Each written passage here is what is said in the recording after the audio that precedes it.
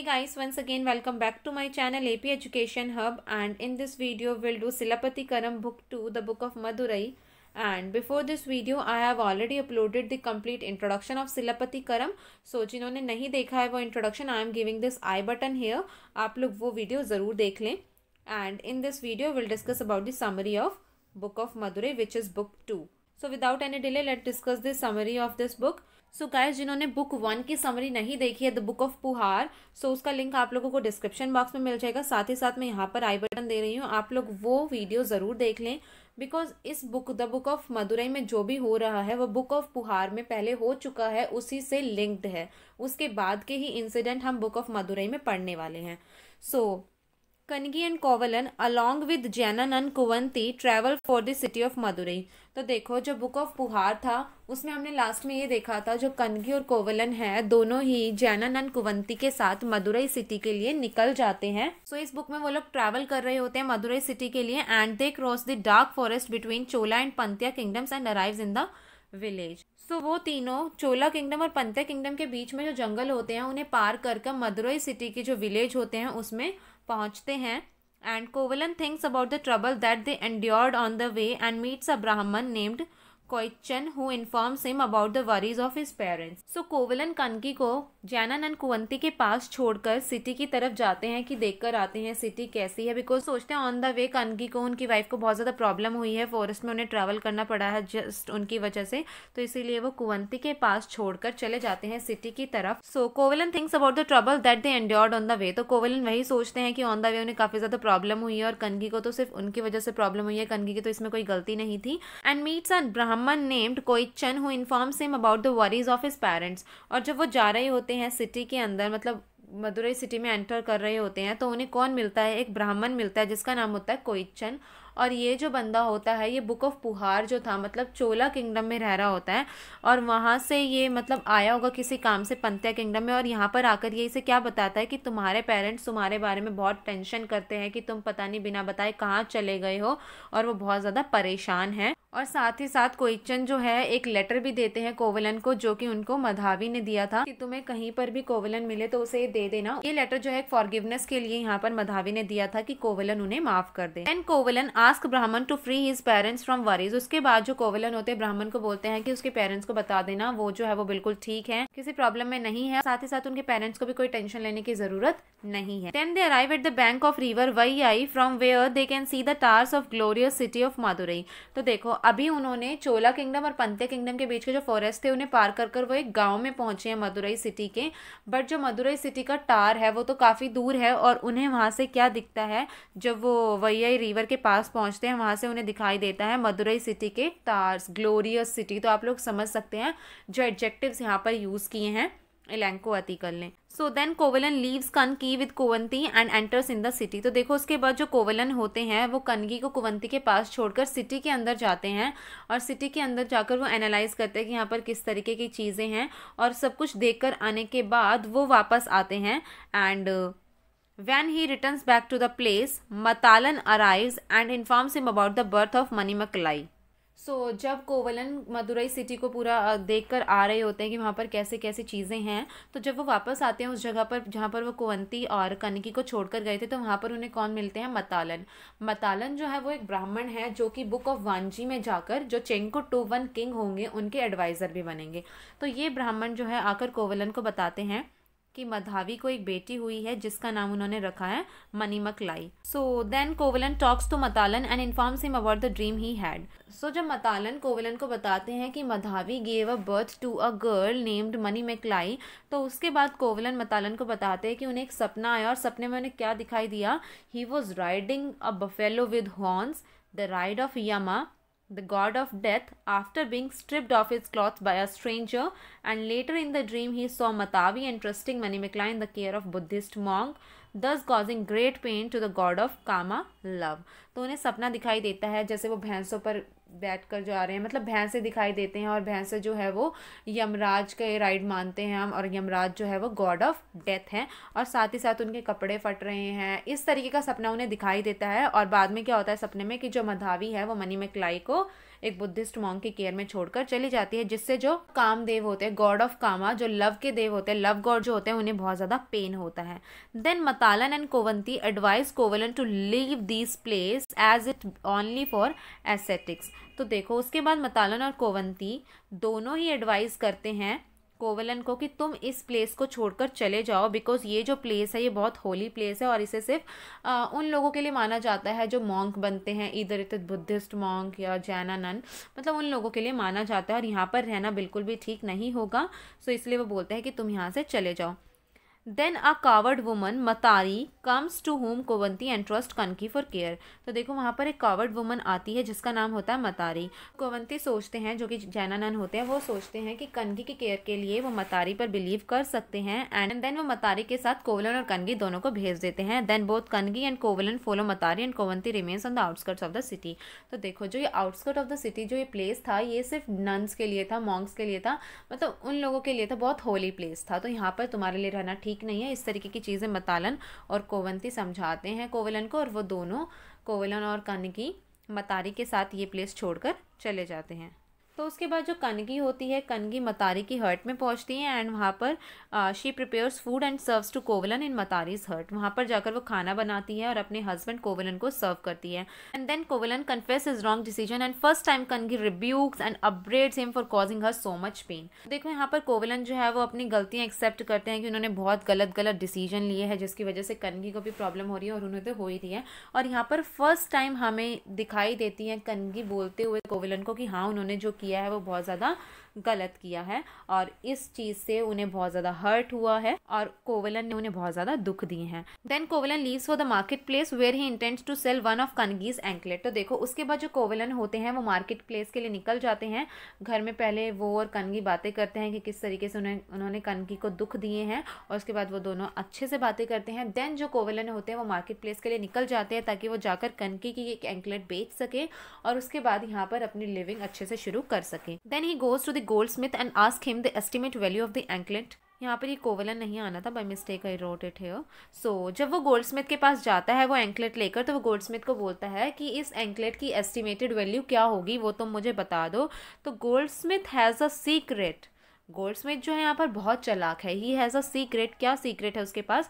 He has stolen one of queen's anklet and he sees as an opportunity to bury his secret for ever. तो देखो जिस सुनार के पास, जिस Goldsmith के पास यहाँ पर कोवलन जाता है वो गोल्डस्मिथ जो है वो बहुत ज़्यादा चालाक है। उसने एक बार क्वीन की, मतलब जो पंतिया किंगडम का जो किंग है उसकी क्वीन की एंकलेट चुरा ली थी और ये एंकलेट जो है उस एंकलेट से मिलती जुलती है।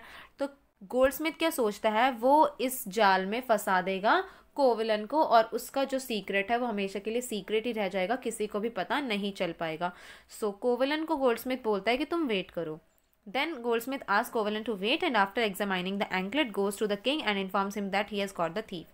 तो देखो यहाँ पर गोल्डस्मिथ कितनी ज़्यादा क्लेवरनेस दिखाता है कि वो कोवलन को तो बोलता है तुम वेट करो और खुद चला जाता है किंग के पास और किंग के पास जाकर क्या बोलता है कि क्वीन की जो एंकलेट चोरी हुई थी वो मुझे पता लग गया है, मैंने चोर को पकड़ लिया है। So then king give orders to his guards to go and recover the anklet and kill the thief. तो देखो किंग जो होते हैं उनकी क्वीन से थोड़ी देर पहले लड़ाई हो रखी होती है और वो क्वीन को मना रहे होते हैं।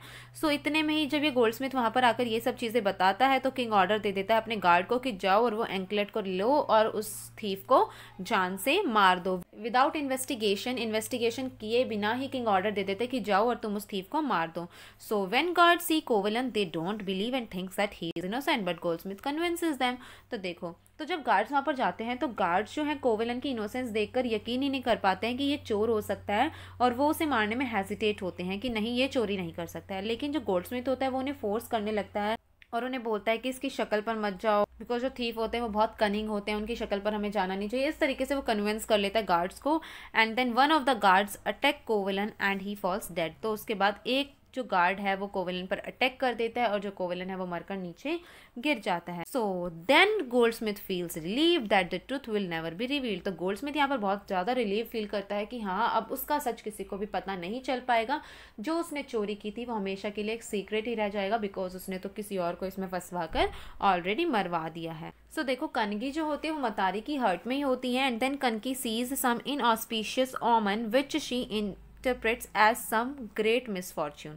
तो जब वो उसकी हर्ट में होती है तो वो कुछ इनऑस्पिशियस ओमन देखती है और वो इन ओमन्स को जो है वो मिस फॉर्चून की तरह इंटरप्रेट करती है कि हाँ कोवलन के साथ कहीं कुछ बुरा ना हो जाए। और इस मिस फॉर्चून को कम करने के लिए वो क्या करती है, she arranges a round dance in praise of Lord Krishna. तो इन सब ओमन्स को देखने के बाद वो सोचती है कि इन ओमन्स को कम करने के लिए, इन ओमन्स को खत्म करने के लिए वो एक राउंड डांस अरेंज करती है जो कि लॉर्ड कृष्णा की प्रेज में होता है, ताकि जो भी मिसफॉर्चून है वो ना हो, और लॉर्ड कृष्णा को वो इस तरीके से प्रेज करने की कोशिश करती है। So after the dance is over, मतारी goes to the river वैयाई to bath. She here's the news of कोवलन्स murder but she couldn't tell कनगी about it. तो देखो जब डांस ओवर हो जाता है, जो मतारी होती है वो नहाने के लिए चली जाती है वैयाई रिवर के पास, और वहां पर जाकर उसे पता लगता है कोवलन के मर्डर के बारे में। बट वो सोचते हैं कि वो इस बारे में कनगी को कुछ भी नहीं बताएगी, बिकॉज मतलब वो इस चीज़ को एक्सेप्ट नहीं कर पाएगी, वो बहुत ज़्यादा सॉफ्ट हार्टेड है, इस तरीके का यहाँ पर सोचते हैं मतारी। But कनगी is told about it by a stranger. लेकिन कनगी को इस बारे में पता लग जाता है एक स्ट्रेंजर के through, and she is devastated with grief and डिनाउंसेस the king निड्डू चेलियान। People also speak about against the king. तो देखो यहाँ पर जब कनगी को एक स्ट्रेंजर के थ्रू इस चीज़ के बारे में पता लगता है, तो कनगी जो है वो ग्रीफ में इतनी ज़्यादा डिवास्टेड हो जाती है। और वो जो किंग नेड्डू चेलियान है, नेड्डू चेलियान जो है वो पंतिया किंगडम के किंग है, और उनको वो बहुत ज़्यादा कर्स करना स्टार्ट करती है। और पीपल जो है, जो वहाँ के लोग हैं, वो भी किंग के अगेंस्ट में बोलना स्टार्ट कर देते हैं। कनगी then goes to the sport and embraces the cops of her husband. कनगी जो है उस प्लेस पर जाती है जहाँ पर उसके हस्बैंड को मारकर गिराया गया था, और वो उस प्लेस पर जाने के बाद अपने हस्बैंड को देखती है कि उसकी बॉडी पर पूरा ब्लड लगा हुआ है, और उसके बाद वो अपने हस्बैंड को गले लगाती है, उसकी कॉप्स को, मतलब जो लाश होती है उसको गले लगाती हैं। Then to her it appears like as कोवलन rises and wipes her tears and ascends to heaven. तो कनगी को ऐसा फील होता है कि जो कोवलन है वो अपने पैरों पर उठकर खड़े हो रहे हैं, उनके आंसू पूछ रहे हैं, और उनके आंसू पूछने के बाद वो हेवन की तरफ चले गए हैं, और उनको ये कहकर गए हैं कि तुम शांत रहना, मतलब before telling her to be peaceful. उनको जाने से पहले उन्हें ये बता कर गए हैं कि तुम जो है शांत रहना, पीसफुल रहना। इस तरीके का कनगी को अपीयर होता है, बट यहाँ पर किसी और को इस तरीके की कोई भी चीज़ें नहीं दिखाई देती हैं। And then एंग्रेज्ड कनगी goes to the Kings palace and demand justice. उसके बाद जो कनगी होती है वो किंग के पैलेस में जाती है, निड्डुन चेलियान जो किंग होता है उनके पैलेस में जाती है। And then queen seize and inauspicious dream and suddenly she here's the cries of कनगी फिल्स the air of Kings palace. तो देखो जब कनगी किंग के पैलेस में जाती है जस्टिस मांगने के लिए, जस्ट तभी ही जो किंग की क्वीन होती है वो एक सपना देखती है बुरा, और जैसे ही वो उस सपने के बारे में बताने के लिए किंग के पास जाती है, वो सुनती है कि पूरा जो पैलेस है वो कनगी की रोने की आवाज़ से गूंज उठा है। इतना ज़्यादा रोने की आवाज़ पूरे पैलेस में आ रही है, और जो महल होते हैं वो इतने इस तरीके से बने होते हैं कि उनमें आवाज़ जो है वो उनकी इको सुनाई देती है, गूंजती हैं आवाज़ें। सो कनगी रोती हैं वहाँ पर, and कनगी demands to C king and अक्यूजेज him of being a murderer of her husband. तो कनगी जो है वो डिमांड करती है कि उसे किंग को देखना है, उसे किंग से मिलना है, और अक्यूजेशंस लगाती है उसके ऊपर कि उस किंग ने उसके हस्बैंड का मर्डर किया है। And then king justified that to kill a thief is not injustice, and then Kangi proves her husband innocence by breaking open her anklet which is filled with gems, while the king's anklet only had pearls. तो देखो जब वो accusations लगा रही होती है कनगी king के ऊपर, तो किंग यहाँ पर क्या बोलते हैं कि एक चोर को मारना कोई दोष नहीं है, एक चोर को मारना कोई इनजस्टिस नहीं है। और उसके बाद जो कनगी होती है अपने हस्बैंड की इनोसेंस को किस तरीके से प्रूव करती है, वो अपनी एंकलेट लेती है और अपनी एंकलेट को वहाँ पर तोड़कर दिखाती है, और उसकी एंकलेट में जो है वो जेम्स से भरी हुई है, उसकी एंकलेट के अंदर जेम्स है, और बल्कि जो क्वीन थी उसकी एंकलेट के अंदर सिर्फ पर्ल्स थे। तो इस तरीके से वो अपने हस्बैंड की इनोसेंस यहाँ पर प्रूव करती है। And then king realises his mistake and dies in guilt. उसके बाद जो किंग होते हैं उन्हें अपनी मिस्टेक रियलाइज होती है, वो बहुत ज़्यादा शॉक्ड होते हैं और गिल्ट में वो मर जाते हैं। And then queen also does the same. और उसके बाद क्वीन जो होती है उस किंग की नेड्डू चेलियान की, वो भी क्या करती है अपने हस्बैंड के पैरों को छूती है, और वो भी अपने हस्बैंड के साथ मर जाती है। But कनगीज raise is still boiling. कनगी का गुस्सा अभी भी शांत नहीं हुआ है। एंग्रेज्ड कनगी tears of her left breast and goes around the city 3 times। तो देखो कनगी जो है, कनगी tears of her left breast and वो पूरी सिटी के 3 times चक्कर लगाती है ये करने के बाद। एंड देन वो इतनी ज़्यादा गुस्सा होती है, देन लॉर्ड अग्नि appears in disguise of a ब्राह्मण and tales her that he was suppose to burn the city. उसके बाद जो लॉर्ड अग्नि होते हैं वो ब्राह्मण का भेष बदल कर आते हैं, ब्राह्मण के रूप में आते हैं कनगी के सामने, और उसके बाद उनके सामने बोलते हैं that he was suppose to burn the city. And then कनगी ask him to spare good man, chaste women, cows, the old and the young children and Brahmins and burn the wicked।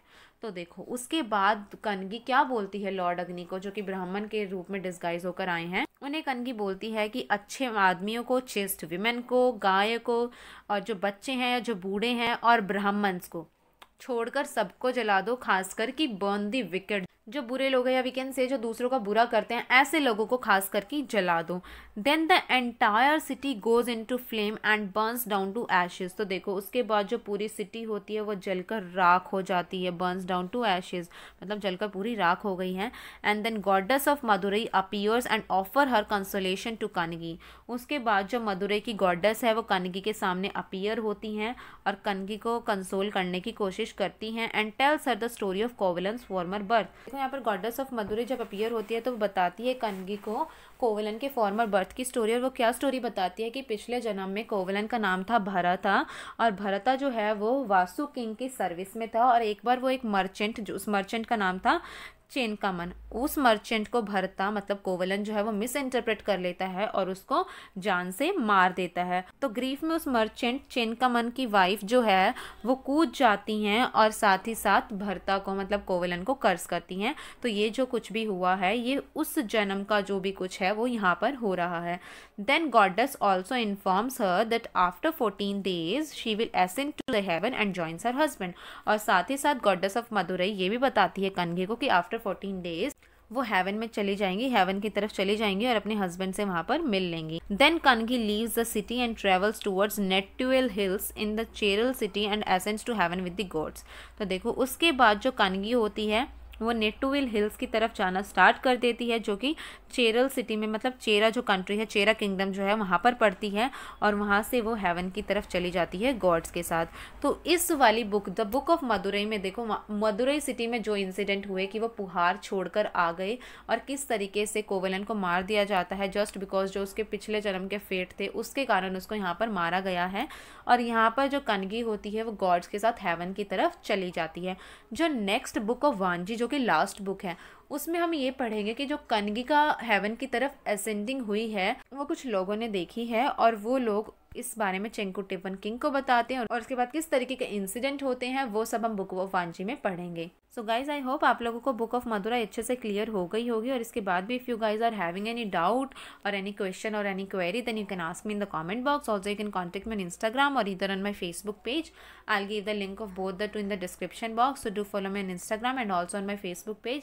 And yes, अगर आप लोगों को ये video पसंद आई हो तो video को like करें, कमेंट करके बताएं कैसी लगी, अपने फ्रेंड्स के साथ शेयर करें और मेरे चैनल को सब्सक्राइब करके बेल आइकन ज़रूर दबा दें। अगर बेल आइकन आप लोग नहीं दबाएंगे तो जो भी लेटेस्ट वीडियोस मैं अपलोड करूंगी उसकी नोटिफिकेशंस आप लोगों को नहीं मिलेंगी। So do press the bell icon and yes, मिलते हैं नेक्स्ट वीडियो में। Thank you.